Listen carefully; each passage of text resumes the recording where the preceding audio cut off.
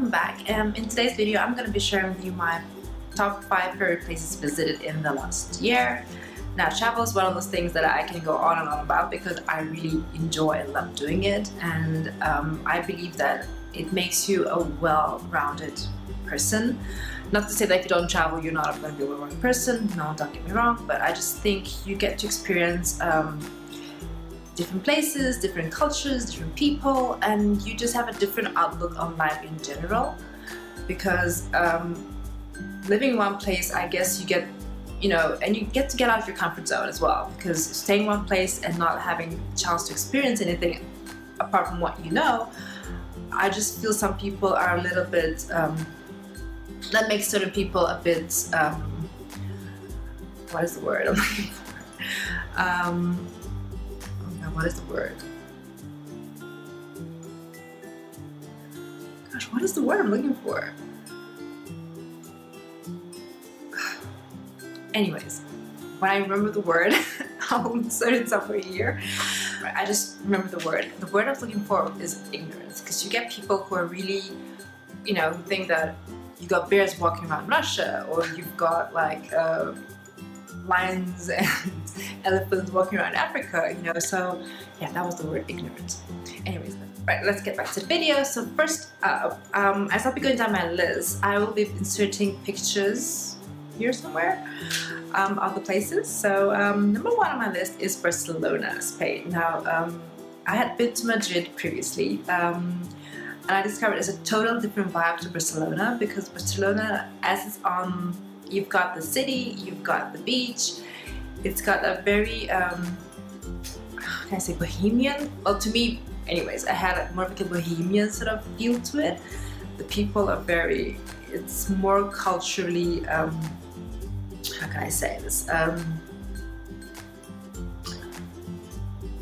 vibrant, that's the word. It's more culturally vibrant, I think, because of that. You've got those little cobalt streets, small little streets, cafes, and I really enjoyed it. I was there during summertime, and of course it's a very touristy area, so if you do want to go exploring, I think it's best to go when it's not peak season, as you get to see a lot of things, because I wanted to go and see the cathedral, Sagrada Familia. Didn't get a chance to because the queues were horrendous. So best time, I think, if you want to go and really explore Barcelona, that will be around when it's not peak season. Alright, next up will be Dubai. What can I say about Dubai?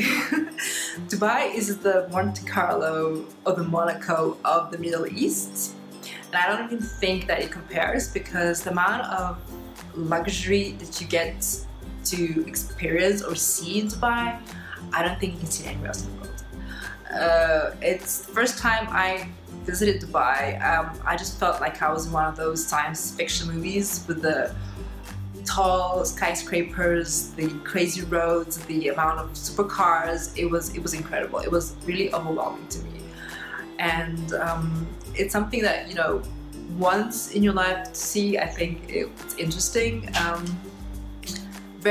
A lot of expats, so you don't really feel that you are in an Arab country, and that's one of the things that I enjoy experiencing Dubai, because everywhere you go you can, people do speak English, because like I said, I think 80% of the population are expats. Beautiful hotels, exquisite service, because everything there is, so to speak, 5-star. So but it's very expensive. I noticed that if you want to do your luxury shopping, Dubai is a place to do so, because the prices I found are on the high end, considering the fact that it is a duty-free country. Well, things there are duty-free, but the prices on luxury are crazy. Like, I think if you want to buy luxury, you're probably still the best place to do so. So yeah, apart from that, swimming, beaches, everything's there, but it's hot. If you go August, September, and you're not a fan of heat, then I would not recommend going during that season, because it's extremely hot and you're just gonna die. But the water is as warm as if you take a bath. Like, that is one thing that I really enjoyed. So yeah, Dubai is one of those places that it's a must to see. I think I've been there like 4 times since, but I mean, if you're a first-time tourist, I really do recommend visiting Dubai, because I don't think any, because nowadays you can't get to travel to a lot of Arab countries or the Middle East in general. So Dubai is still one of those places that if you really do want to see luxury or just experience the Arab culture, and it's, go for a desert tourist of some sort, that is the best place to do it. Right, next up will be Bangkok. Now, Bangkok is one of those places that most people have associations with the Hangover movie, and so did I. It's one of those crazy melting pots of a city, in my opinion. A lot of things you see that you don't really get to see in other places. This is the red light district. I wanted to compare it to the one in Amsterdam, but it's nothing like it. They've got different parts of town where they do have those so-called red light districts.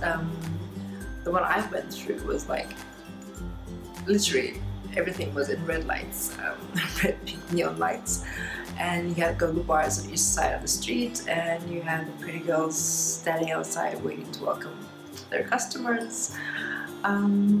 It was an experience, very interesting. But overall, I think Bangkok is one of those places that if you do want to go visit, it's really to have fun.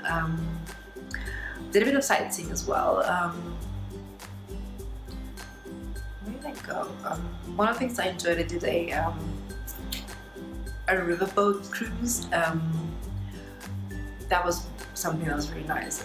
And dinner on a riverboat cruise, which was very relaxing after the craziness. Because during the daytime it's super busy, a lot of traffic, and I was getting around, was using the tuk-tuks. They did have a metro, but never got, because when you're traveling like at least by foot, or you take a taxi, because you do want to see what's going on around you, and taking the underground is one of those things that I try to avoid to do. But yeah, overall, people are very friendly. It's very cheap there as well. So number 4 on my list is going to be Singapore and Malaysia. The reason I put them together is because they're very similar in their cultures and the influences they do have in the culture. That is the Indian, the Chinese, and I think a little Arab that goes for Malaysia, if I'm not mistaken. Because they had like little in town, little areas dedicated to like Chinatown. They had little India. I think little Arabia as well was there, if I'm not mistaken. Should have been, because yeah, I do remember seeing something. There was a mosque. I remember seeing a mosque. Beautiful as well. Both beautiful, huge cities, very friendly people. Malaysia is very cheap, I must say. When it came to food, you can eat as much as you want, eat your heart out, because very tasty. If you like going and trying local meals, very cheap. Same goes for Singapore.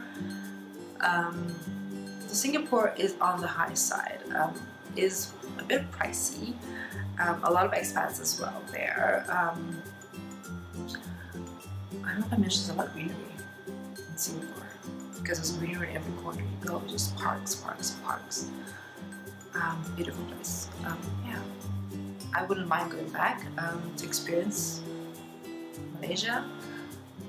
Singapore was more like, I don't know, there's something about Malaysia to me that kind of drew me more to want to go back and visit Malaysia rather than Singapore. Right, last on my list is going to be the Maldives. Now, this is one of those places, paradise on earth, should I call it? Because beautiful. Beautiful turquoise waters, white sandy beaches. It's one of those places that I could only dream about wanting to visit it, and I'm so grateful that I did get a chance to do so. I stayed in a water villa, so it was an even more exciting experience, I should say, because I remember in the evening you go, just you know, just sit outside and you just hear the waves. The waves, you know. It's just, I can't, I'm just thinking about it right now. I'd rather go, I want to go back.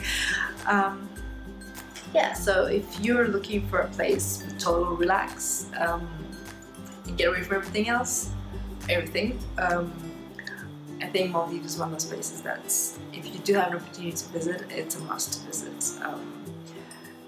because it's just breathtaking. I really, really enjoyed it. Anyways, that is all for my 5 favorite places visited. I hope you all enjoyed this video. As I said, I will be putting pictures and recommendations just for those of you just to know who might want to go and check out those places. So if you like my video, please give me a thumbs up. If you haven't subscribed, please do press the subscribe button. And I really do hope to see you in my next one. Bye!